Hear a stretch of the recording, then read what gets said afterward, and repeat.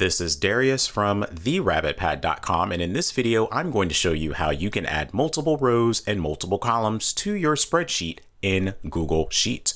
Please make sure you click that subscribe button and that notification bell so that you can be notified when I publish videos in the future. You already may be familiar with adding rows and columns by clicking the cell, right-clicking the cell, and then selecting insert one row or insert one column.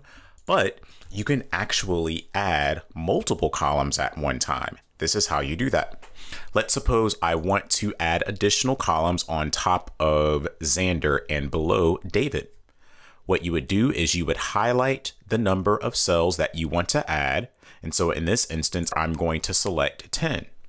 Then you right click, and then it gives you the option of inserting 10 rows above.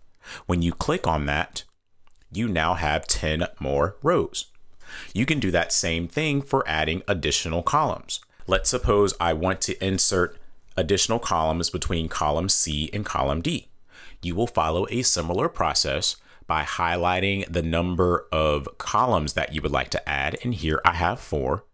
And then you right click and select insert 4 columns left, and now those 4 new columns are there. So this is how you insert multiple rows and multiple columns inside of your Google Sheets.